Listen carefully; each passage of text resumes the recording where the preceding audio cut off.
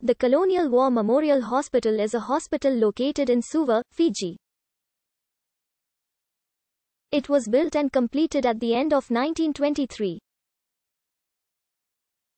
It was built with the assistance of £319,500. It replaced the Colonial Hospital, which was first built in Levuka and relocated to Walu Bay in Suva in 1894. The hospital was the brainchild of Legislative Council member Henry Marks, who personally donated £5,000 towards its founding, and gave another £5,000 through his company.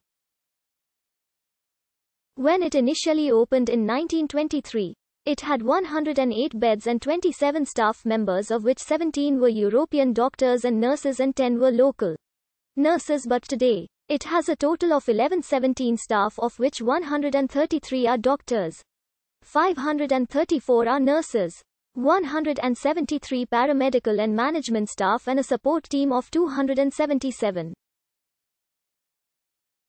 The hospital also acts as a teaching hospital with students from Fiji School of Medicine and Fiji School of Nursing having campuses based at the hospital since 1928.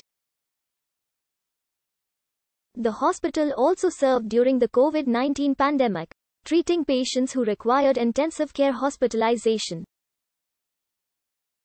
On the 6th of June 2021, after reporting a record number of cases, the Ministry of Health sealed off the hospital for treatment of COVID-19 patients only.